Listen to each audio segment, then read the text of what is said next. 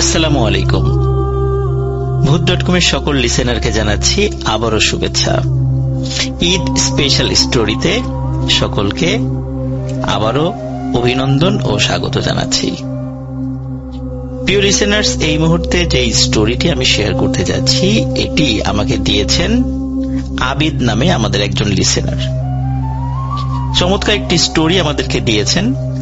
এই স্টোরিটি মূলত তার দাদার সঙ্গে ঘটে যাওয়া একটি ঘটনা।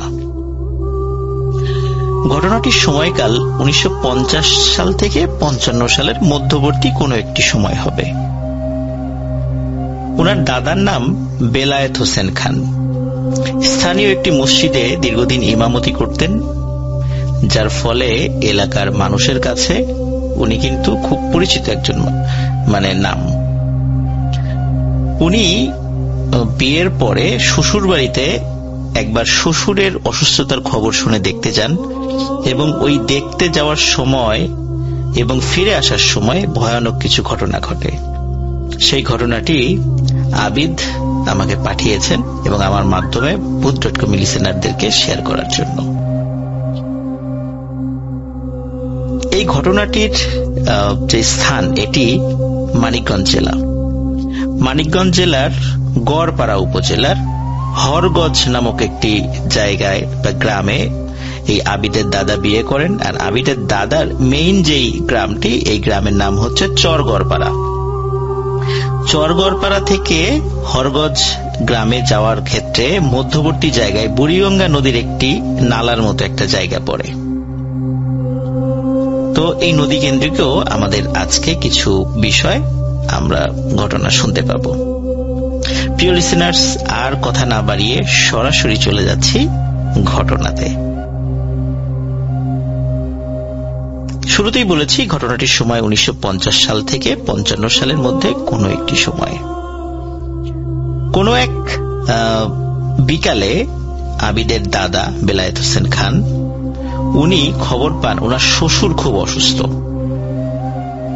তো যেহেতু উনি নতুন বিয়ে করেছেন আর ওনার ওয়াইফ আবিদের দাদি উনিও স্বামীর বাড়িতে নতুন এসেছেন, যার কারণে স্বাভাবিকভাবে বাবার অসুস্থতার খবরে তিনিও খুব বিচলিত হয়ে পড়েন। উনিও কান্নাকাটি শুরু করেন যে উনি বাবাকে দেখতে যাবেন, কিন্তু আবিদের দাদা উনি তাকে বুঝান যে আমি আগে দেখে আসি অবস্থা কেমন, মনে হয় অতটা সিরিয়াস না, আমি একাই যাচ্ছি, তুমি বাড়িতে থাকো, রাতের বেলা এখন যাওয়ার দরকার নেই। এখানে একটা বিষয় বলে রাখি যে চরগড়পাড়া থেকে হরগজ গ্রামের দূরত্ব পায়ে হাঁটা পথ প্রায় 1.5 ঘন্টার মতো। তো যেহেতু 1.5 ঘন্টা খুব একটা বেশি সময় নয়, এশার নামাজ পড়ে উনি হরগজ গ্রামের দিকে রওনা দেন। এমনিতেই তো গ্রামে আসলে ওই সময় ইলেকট্রিসিটি ছিল না, আর এশার নামাজের পরে চারদিকে শুনশান নীরবতা। আগের দিনে মানুষ হারিকেন বা কুপিবাতি কিন্তু রাত্রেবেলা চলার সময় ব্যবহার করতেন, এবং রাত্রেবেলা চলার সময় হাতে কিন্তু একটা লাঠি নিয়েও মানুষ বের হতেন, কারণ রাত্রেবেলা চলাফেরার ক্ষেত্রে অনেক সময় সাপ, কুকুর, শেয়াল এরকম অসংখ্য জিনিস রাস্তার মাঝখানে চলে আসে, আক্রমণ করে বসে, যার কারণে লাঠি নিয়ে সাধারণত চলাফেরা করতে হয়। তো ওখানে যাওয়ার জন্য, হরগজ গ্রামে যাওয়ার জন্য শুধু যে একটি নদী পাড়ি দিতে হয় তা নয়, একটি বিশাল চকও পাড়ি দিতে হয়।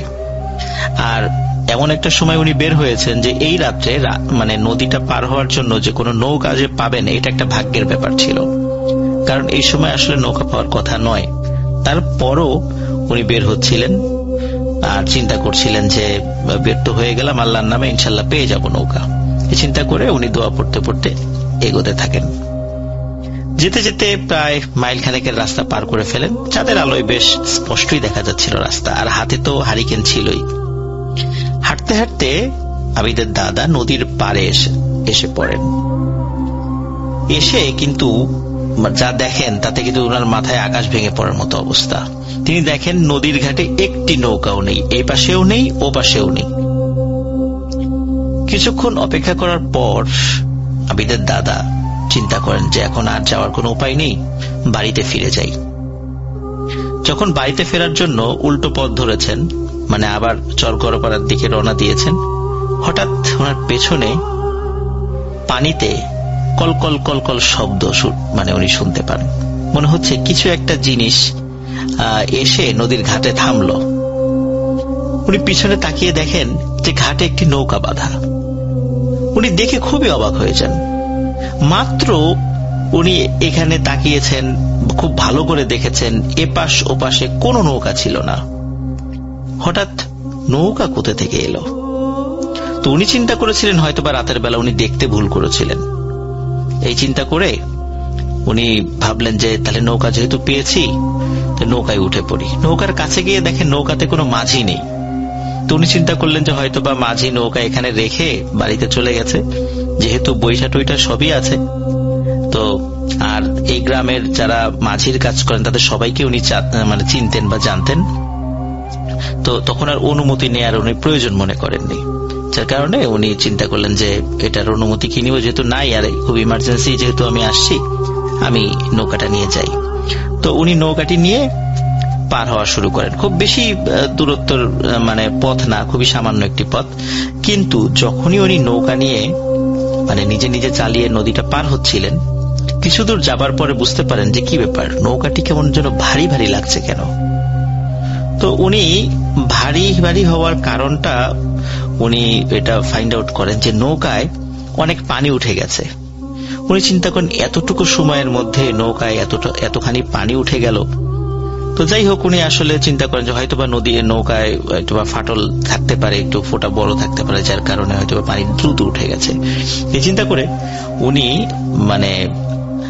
হাত দিয়েই পানি সেচে ফেলতে থাকেন। ওদিকে আবার এক হাত দিয়ে কিছু সময় বাইতে থাকেন, কিছু সময় পানি সেচতে থাকেন। যেহেতু পথটা খুব বেশি দূরত্ব ছিল না, অল্প সময়ের মধ্যেই উনি নদীর এই পাশে চলে আসেন, হরগজ গ্রামের কাছাকাছি চলে আসেন। উনি আসার পর চিন্তা করেন যে নৌকা যদি নদীর মধ্যে থাকে তাহলে তো আস্তে আস্তে পানি উঠতে থাকবে, পরে আবার ডুবে যেতে পারে। তো যেহেতু এই নৌকাতেই আমাকে আবার ব্যাক করতে হবে, তো এটাকে কষ্ট করে টেনে পাড়ে তুলে আনি। তাহলে যেটা হবে সেটা হচ্ছে যে আমাকে এর মধ্যে আর পানি উঠবে না, আর যাওয়ার সময় খুব সহজে এটাকে নিয়ে আবার চলে যেতে পারবো। তো অনেক কষ্টে উনি নৌকাটা পাড়ে তুলে রাখেন যাতে আর পানি ঢুকতে না পারে। এরপর আবিদের দাদা হারিকেন নিয়ে আবার হাঁটতে থাকেন।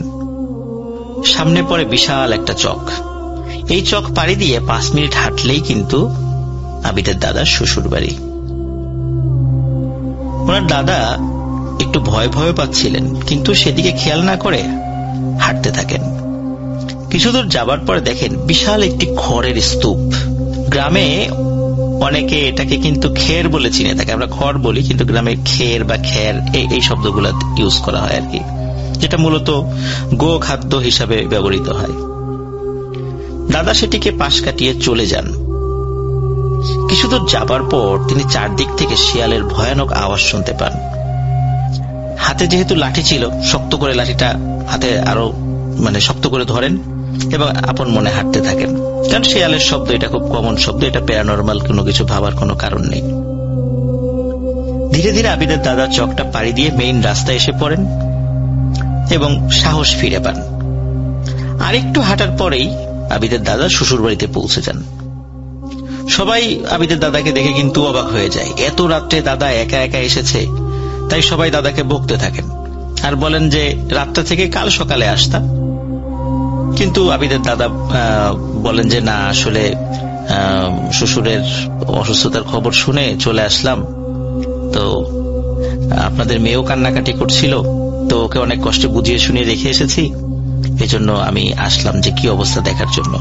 তো আবিদের দাদা দেখেন যে ওনার শ্বশুর হাত মুখ ধুচ্ছে, তো উনি বেশ সুস্থ, তখন অবস্থা বেশ ভালোই। যখন দেখলেন যে শ্বশুর বেশ ভালো আছে, তখন আবিদের দাদা বলেন তাহলে আমি এখন বাড়িতে ফিরে যাই, যেহেতু বাসায় আপনার মেয়ে একা রয়েছে, তাছাড়া অনেক কান্নাকাটি করছিল আসার জন্য, রাত হয়ে গেছে, এই জন্য ওকে তো আর আনিনি, তাই এখন চলে যাই, না হলে সে অনেক চিন্তা করবে। এখন এ কথা বলার পরে ওই বাড়ির কেউ আর বাধা দিল না, কারণ সবাই চাচ্ছিল যে রাতটা থেকে যেতে, এত রাত্রে যেন আর কেউ ব্যাক না করে। আসলে তখন খুব যে বেশি রাত তা কিন্তু নয়, চাঁদনি রাত ছিল, কিন্তু খুব বেশি রাত তা নয়। তখন হয়তো রাত 10টা বেজেছে, 10টা কি 11টা বেজেছে, আর ফিরে আসতে গেলে আরো 1.5 ঘন্টা সময় লাগবে। কিন্তু গ্রামে রাত 11টা 11:30 কিন্তু অনেক রাত, এটা তো আমরা সবাই জানি, এটা নতুন করে বলার কিছু নাই। তো যাই হোক, যেহেতু সব পরিস্থিতি বিবেচনা করে ওনার শ্বশুর বাড়ির কেউই তাকে আর আসলে বাধা দিলেন না। তবে তারা বললেন যে তোমার শ্যালককে সাথে নিয়ে যাও, ও সকালে ফিরে আসবে, একা একা রাত্রে যেও না। কিন্তু আবিদের দাদা বললেন না, ওর কষ্ট করে এখনো যাওয়ার দরকার নেই, আমি একাই যেতে পারবো। যদিও উনি মনে মনে একটু ভয় পাচ্ছিলেন, তারপরেও সাহস করে উনি বললেন যে থাক, ওর আর কষ্ট করে যাওয়ার দরকার নেই। হারিকেন এদিকে তেল শেষ হয়ে গেছিল প্রায়, এই জন্য শ্বশুর বাড়ি থেকে হারিকেনে তেলও ভরে দিল। খাওয়া দাওয়া করে আবার রওনা হলেন উনি নিজ বাড়িতে। আর মূল ঘটনা কিন্তু শুরু হয় এই এখন থেকেই। রাত কিন্তু তখন অনেক গভীর, চারদিক নিস্তব্ধ, কোথাও সারা শব্দ নেই। আবিদের দাদার কাছে মনে হচ্ছে যে তিনি ছাড়া মনে হয় পৃথিবীতে আর কেউই নেই, কোনো মানুষ নেই, এই পৃথিবীতে উনি একাই আছেন। কারণ চারদিকে এতটা শুনশান ছিল যে এরকম মনে হওয়াটাই তার জন্য স্বাভাবিক ছিল। মেইন রাস্তা পার করে দাদা হাঁটতে হাঁটতে আবারও সেই চকে চলে আসেন। কিছু দূর যাবার পর আবিদের দাদা দেখতে পান একটা বৃদ্ধ লোক ক্ষেতের মধ্যে মুগুর দিয়ে বড় বড় মাটি ভেঙে ছোট করছে। বয়স আনুমানিক 80 থেকে 90 বছর হবে। হারিকেনের আলোতে আবিদের দাদা স্পষ্ট দেখতে পান বৃদ্ধার গায়ে আসলে তেমন কোনো কাপড়ই নেই, শুধু একটি গামছা দিয়ে নিজেকে জড়িয়ে রেখেছে শরীরের নিচের অংশ। আসলে এটা দেখে ভয় পায় না উনি, কিন্তু বেশ অবাক হন এবং ভাবতে থাকেন যে এত রাতে এই বুড়ো মানুষ কোনো হারিকেন বা কোনো কুপি ছাড়া অন্ধকারে বসে বসে একা কিভাবে কাজ করছে। দাদা মনে মনে ভাবেন যে তাকে ডাকবেন, যেইভাবে সেই কাজ। দাদা বৃদ্ধকে ডেকে বলেন, কাকা, এত রাত্রে আপনি কিভাবে একা একা কাজ করছেন? আপনার সাথে আলোও নেই, এটা কিভাবে সম্ভব? বৃদ্ধটি আবিদের দাদার কথার কোনো জবাব দেয় না, মানে কোনো পাত্তাই দেয় না। তাই আবিদের দাদা আবারও জিজ্ঞেস করেন একই কথা। এবারও তিনি কোনো উত্তর দেন না। বেশ কয়েকবার প্রশ্ন করার পর লোকটি মেয়েলি আর নাকি নাকি কণ্ঠের, মানে মিশ্র কণ্ঠ, মিশ্র কণ্ঠে বলে ওঠে, তোর কাজে তুই যা, তুই আমাকে কেন বিরক্ত করলি? আমাকে বিরক্ত করার ফল তুই পাবি। একথা শুনে আবিদের দাদা আর দাঁড়িয়ে না থেকে সাথে সাথে সেখান থেকে বাড়ির দিকে রওনা দেন। হঠাৎ করে আবিদের দাদা শুনতে পান পেছন থেকে অনেকগুলো মেয়ে খিলখিল করে হাসছে। উনি পেছন দিকে তাকাতেই দেখেন সেই বৃদ্ধও নেই আর কোনো মেয়ে মানুষও সেখানে নেই। আবিদের দাদা কিন্তু সাহসী মানুষ হলেও বেশ ভয় পেয়ে যান, জোরে জোরে সূরা পড়তে থাকেন আর হাতের লাঠি শক্ত করে ধরে আর হারিকেনের আলো বাড়িয়ে দ্রুত হাঁটতে থাকেন। কিছুটা পথ যাবার পর আবিদের দাদা দেখতে পান তার সামনে অনেকগুলো কালো কুকুর। মুহূর্তের মধ্যেই কুকুরগুলো আবিদের দাদাকে ঘিরে ফেলে। আবিদের দাদা রাতের বেলা এই ধরনের সিচুয়েশন হতে পারে এই জন্যই কিন্তু হাতে লাঠি নিয়ে এসেছিলেন। আর যেহেতু প্যারানর্মাল অনেক বিষয়ই হতে পারে, এই জন্য এটার জন্য উনি মনে মনে একটু প্রস্তুত ছিলেন। এই জন্য চোখ বন্ধ করে জোরে জোরে দোয়া পড়তে থাকেন। কিছু সময়ের মধ্যেই দেখেন যে কোনো কুকুর আর তার আশেপাশে নেই। কুকুরের ডাকও বন্ধ হয়ে গেছে, কোনো কুকুরকেও দেখা যাচ্ছে না। আবিদের দাদা যখনই চিন্তা করেছেন যাক আপদ বিদায় হয়েছে, আবার হাঁটতে শুরু করবেন, তখনই ঘটে আরো একটি ভয়ঙ্কর ঘটনা। চারদিক থেকে বেশ কয়েকটি মুন্ডুবিহীন সাদা ঘোড়া আবিদের দাদাকে ঘিরে ধরে। এবার কিন্তু তিনি অনেক ভয় পান, কারণ কুকুরকে হয়তোবা তিনি কুকুর মনে করতেন, যার কারণে আসলে খুব বেশি ভয় পাননি। কিন্তু মুন্ডুবিহীন সাদা ঘোড়া তার চারদিকে ঘিরে ধরেছে, এতে তো নিশ্চয়ই সাহস ধরে রাখার কথা নয়। তিনি চোখ বন্ধ করে জোরে জোরে সূরা পড়তে থাকেন এবং তার লাঠিতেও ফু দিয়ে লাঠিটা ঘোরাতে থাকেন। কয়েক মুহূর্ত পর উনি তাকিয়ে দেখেন এই ঘোড়াগুলো আর নেই। তিনি আবারও আল্লাহর নাম নিয়ে যাত্রা শুরু করেন। যদিও উনি প্রচন্ড ভয় পাচ্ছিলেন, ভয়ে ওনার শরীর কাঁপছিল, কিন্তু তারপরও ওনাকে যেতে তো হবে বাড়িতে। কিছু দূর যাবার পর হঠাৎ উনি বিড়ালের আওয়াজ শুনতে পান, কিন্তু কিন্তু সামনে থেকে কোনো বিড়াল দেখা যাচ্ছিল না। মনে হচ্ছে পেছন থেকে বেশ কিছু বিড়াল ওনার পেছন পেছন হেঁটে আসছে। উনি পেছন দিকে ঘুরে তাকাতেই দেখে অজস্র বিড়াল, যাদের চোখ ঠিকরে লাল আগুনের মতো আলো বের হচ্ছিল। এবার তিনি ভাবেন এবার দৌড় দিবেন, কিন্তু হারিকেন তো হাতে আছে, উনি তো দৌড় দিতে পারছিলেন না। কিন্তু উনি চিন্তা করেন যে এবার আর আসলে বাড়িতে, নদী পার হয়ে বাড়িতে ফিরে যাওয়ার আর কোনো উপায় নেই, এবার শ্বশুর বাড়িতেই ফিরে যাব, যেহেতু পথ খুব বেশি আসেনি। যখনই তিনি পেছন ফিরে হাঁটতে যাবেন, ঠিক তখনই চারদিক থেকে লাল আগুনের গোলা আবিদের দাদাকে ঘিরে ফেলে। আবিদের দাদা ভয়ে হারিকেন ফেলে লাঠি হাতে নিয়ে দৌড়াতে থাকেন। পেছনে না তাকিয়ে শুধু সামনের দিকে দৌড়াতে থাকেন। হঠাৎ সেই খড়ের গাদার সাথে তিনি ধাক্কা খান। কিন্তু তিনি খেয়াল করলেন যে আসার সময় যে খড়ের গাদা তিনি দেখেছিলেন, এখন না সেই খড়ের গাদাটা অমনটা নেই। মনে হচ্ছে অনেকগুলো খড় সেখান থেকে কেউ নিয়ে গেছে। উনি চিন্তা করেন যে এত তাড়াতাড়ি এত খড় কে নিয়ে গেল। যাই হোক, উনি ওদিকে আর মন না দিয়ে আবারও দৌড়াতে শুরু করেন। একটা সময় তিনি সেই নদীর পাড়ে পৌঁছান। তিনি কিন্তু শ্বশুর বাড়ির দিকে দৌড়ান নেই, তিনি নদীর দিকে দৌড়িয়েছিলেন। কিন্তু তিনি এসে যা দেখেন তার দেখার জন্য তিনি মোটেও প্রস্তুত ছিলেন না। তিনি দেখতে পান যে নৌকাটি উনি টেনে উপর দিকে রেখে গিয়েছিলেন, সেই নৌকাটাই মাঝ নদীতে।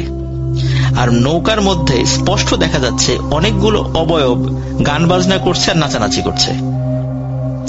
দাদা কিছু না বুঝে জোরে জোরে তাদের ডাকতে থাকেন এবং সাহায্য চাইতে থাকেন, কিন্তু কেউ আবিদের দাদার কথায় কান দিচ্ছিল না। দাদা ভয়ে কুঁকড়ে যাচ্ছিলেন, শরীর ঠান্ডা হয়ে বরফ হয়ে যাচ্ছিল। হঠাৎ তিনি দেখতে পান সেই নৌকার মধ্যে থেকে 4টি মেয়ে পানির উপর দিয়ে হেঁটে আবিদের দাদার দিকে আসছে। মেয়েগুলোর দুহাতে একটি করে কুপিপাতি। আবিদের দাদা স্পষ্ট বুঝতে পারেন মেয়েগুলোর পরনে সাদা কাপড় আর মাথায় কি যেন জলজল করছে। এটা দেখার পর তিনি আর নিজেকে ধরে রাখতে পারেন না, তিনি সেখানেই অজ্ঞান হয়ে পড়ে যান। ওনার যখন হুঁশ ফেরে তখন উনি চারদিকে তাকিয়ে দেখেন শুধু অন্ধকার আর অন্ধকার। তবে জ্যোৎস্না রাতের যতটুকু আলো দেখা যায় তাতে তিনি প্রথমে বুঝতে পারছিলেন না যে তার সাথে কি ঘটেছে এবং তিনি কোথায় আছেন। কিন্তু আস্তে আস্তে ওনার সব মনে পড়তে থাকে। আবিদের দাদা নিজেকে আবিষ্কার করেন একটি কবরস্থানের একটি কবরের উপরে। রাতের অন্ধকারেও বেশ বোঝা যাচ্ছে চারপাশে অনেকগুলো কবর। তিনি কিছু ভেবে উঠতে পারছিলেন না। একটু পর তিনি বুঝতে পারেন যে এটা তো সেই কবরস্থান যেটা আমার বাড়ি থেকে 1-1.5 মাইল পেছন দিকে। কিন্তু উনি কবরের উপরে এত রাত্রে শুয়ে আছেন, অজ্ঞান হয়েছিলেন। উনি প্রচন্ড ভয় পেয়ে যান এবং স্বাভাবিকভাবেই ভয় পাওয়ারই কথা, কিন্তু ওনার শরীরে প্রচন্ড ব্যথা অনুভূত হচ্ছে। তারপরে উনি আস্তে আস্তে উঠে চারদিকে দেখতে থাকেন এবং আবার হাঁটতে থাকেন কবরস্থান থেকে বের হয়ে, কারণ কবরস্থানটা তার পরিচিত ছিল। কিছুদূর যেতেই হঠাৎ উনি ফিল করেন যে ওনার নাম ধরে কে যেন ওনাকে ডাকছে। উনি পেছন দিকে তাকিয়ে দেখেন তাদের গ্রামেরই একটি ছেলের নাম রুহুল আমিন। তাকে দেখে আবিদের দাদা ভেতরের জন্য প্রাণ ফিরে পায়। আবিদের দাদার এই অবস্থা দেখে রুহুল আমিন সবকিছু জানতে চায়, কিভাবে আপনি এখানে কিভাবে আসলেন, কি হয়েছিল। আবিদের দাদা হাঁটতে হাঁটতে সব কথা বলতে থাকে এবং যেহেতু ওনার সমস্ত শরীর ব্যথা হয়ে গিয়েছিল তিনি এক হাত দিয়ে রুহুল আমিনের হাত চেপে ধরে রেখেছিলেন। গল্প করতে করতে যখন বাড়ির কাছাকাছি চলে এসেছেন বা কিছুটা দূরে আছেন, হঠাৎ উনি ফিল করেন যে এই রুহুল আমিনের হাতটা বরফের মতো ঠান্ডা হয়ে যাচ্ছে। এরপরেও তিনি কিন্তু রুহুল আমিনকে কিছু জিজ্ঞেস করেন না, হাঁটতে থাকেন। কিছুটা পথ আগানোর সাথে সাথে হঠাৎ করে উনি কোনো কিছুর সাথে হোঁচট খেয়ে মাটিতে পড়ে যান। মাটিতে পড়ার সাথে সাথে উনি খেয়াল করেন যে রুহুল তো আসলে মাটির উপর দিয়ে হেঁটে যাচ্ছে না, সে তো শূন্যে ভেসে ভেসে চলে যাচ্ছে। এটা দেখে তিনি আবারও ভয় পান এবং এতটাই ভয় পান যে তিনি আবারও জ্ঞান হারিয়ে ফেলেন। জ্ঞান ফিরে নিজেকে আবিষ্কার করেন সেই নদীর পাড়ে, সেই নৌকার মধ্যে, সেই নৌকাটি তিনি যেটা দিয়ে তিনি পার হয়েছিলেন। কিন্তু উনি বারবার ভুলে যাচ্ছিলেন যে কি হচ্ছে ওনার সাথে, কেনই বা উনি একবার কবরস্থানে নিজেকে আবিষ্কার করলেন, পরবর্তীতে আবার সেন্সলেস হয়ে গেলেন, আবার এখন নৌকার উপরে নিজেকে আবিষ্কার করলেন, কি হচ্ছে ওনার সাথে। তবে আস্তে আস্তে ওনার সব কথাই মনে পড়ছিল। যেহেতু নৌকার উপরে, উনি নৌকাটা ধীরে ধীরে বাইতে শুরু করেন। এখানে একটা বিষয় বলে রাখা ভালো যে উনি যে কবরস্থানে নিজেকে আবিষ্কার করেছিলেন সেই কবরটা কিন্তু নদীর ওই পাশে, কবরস্থানটা। উনি কিন্তু নৌকা নদী পার হননি, কিন্তু তারপরও নিজেকে ওই কবরস্থানে আবিষ্কার করেছিলেন। পরে আবার যখন সেন্সলেস হয়ে যান, দেখেন উনি আবার নদীর এই পাশে, হরগজ গ্রামের এইদিকে। যাই হোক, তিনি নৌকা ধীরে ধীরে বাইতে শুরু করেন। এবার আর কোনো সমস্যা হয় না। নদীর ওই পাশে যখন পৌঁছে যান, তখন উনি ফিল করেন যে পেছন থেকে, নদীর ওই পাশ থেকে, হরগজ গ্রামের দিক থেকে কে যেন তাকে ডাকছে। তাকিয়ে দেখেন সেই লোকটা, যেই লোকটা ওই যে ছোট্ট একটা গামছার মতো পরে একটু মুগুর দিয়ে বড় বড় মাটির ঢেলাগুলো ছোট করছিল। তো তখন তিনি বলেন যে তোকে আমি দেখে নেব। যখন এই কথাটা বলে, তখন আবিদের দাদা তো তখন নদীর ওই পাশে পৌঁছে গেছে। তখন যেহেতু বাড়ির কাছাকাছি চলে গেছেন, উনি সজোরে দৌড়াতে থাকেন। এক দৌড়ে উনি বাড়ির উঠানে গিয়ে জোরে এক চিৎকার দিয়ে জ্ঞান হারিয়ে ফেলেন। পরে বাসার সবাই এসে তাকে সেবা শুশ্রূষা করে সুস্থ করে। পরের দিন এক হুজুরকে দিয়ে ঝাড়ফুঁক করানো হয়, পানি পড়া খাওয়ানো হয়। অল্প কয়েকদিনের মধ্যেই উনি স্বাভাবিক হয়ে যান, তেমন কোনো সমস্যা ওনার আর হয় না। তবে ঘটনা কিন্তু এখানে শেষ নয়, প্রিয় লিসেনার্স। আবিদের দাদা প্রতি রাত্রে স্বপ্ন দেখতে থাকেন যে তিনি একটি কবরের উপর শুয়ে আছেন, আর চারপাশে অনেকগুলো কবর, এবং ভয়ানক একটি কালো সাপ তাকে আক্রমণ করার জন্য এগিয়ে আসছে। আবিদের দাদা ঘুমের মধ্যেই ভয়ে চিৎকার করে উঠতেন। আশেপাশের লোকজন ঘুম ভেঙে যেত, তারাও এসে বলতেন কি হয়েছে। তখন তিনি বলতেন তিনি স্বপ্ন দেখেছেন, এবং এই স্বপ্নটা উনি কিন্তু প্রায়শই দেখতেন। পরে আবিদের দাদাকে একজন বড় কামেল হুজুরের কাছে নিয়ে যাওয়া হয়। তিনি বলেন যে ঠিক আছে, তোমার বিষয়টা তো শুনলাম, আমি আমার কাছে থাকা জিনদেরকে দিয়ে আমি সমস্যার সমাধানের চেষ্টা করব, এবং কি হয়েছে সেটা আমি জানার চেষ্টা করব। তুমি কয়েকদিন পরে আসো। কয়েকদিন পরে আবিদের দাদা এবং তার বাড়ির কয়েকজন লোকজন মিলে সেই হুজুরের বাড়িতে যান, এবং সেই হুজুর আবিদের দাদাকে বলেন যে তুমি কি ওই রাত্রে কোন একজন মানুষকে বিরক্ত করেছিলা, একজন কোন প্রশ্নের উত্তর দিচ্ছিল না, তুমি বারবার তাকে প্রশ্ন করে ডিস্টার্ব করতেছিলা, এমন কোন ঘটনা ঘটেছে? তখন আবিদের দাদা বলে, হ্যাঁ, এরকম একজন মানুষকে আমি দেখেছি। আসলে কৌতূহলী হয়ে আমি প্রশ্ন করেছিলাম, রাতের অন্ধকারে এরকম একটা মুরব্বী মানুষ কাজ করছে, এই জন্য কৌতূহলী হয়ে আমি তাকে বারবার প্রশ্ন করছিলাম। তখন সেই হুজুর বলেন যে তুমি এই কাজটি ভালো করোনি। তুমি যখন দেখতে পাচ্ছিলা যে সে কোনো প্রশ্নের উত্তর দিচ্ছে না, তোমার উচিত ছিল সেখান থেকে চলে যাওয়া। কারণ হচ্ছে তুমি যাকে বারবার প্রশ্ন করে ডিস্টার্ব করেছো সে খুবই ভয়ানক একটি জিন, আর সে মায়াবিদ্যায় পারদর্শী, যার কারণে অসংখ্য মায়াবিদ্যার শৃঙ্খলে তোমাকে আবদ্ধ করে ফেলেছিল। সেই রাত্রে সে কালো জাদু করার জন্য মাটিতে কিছু তাবিজ পুঁতে দিচ্ছিল, কিন্তু তুমি তাকে বিরক্ত করায় সে তোমার উপর খুব রাগান্বিত হয়, তাই তোমার সাথে সে এত কিছু ঘটেছে বা করেছে তোমার সাথে।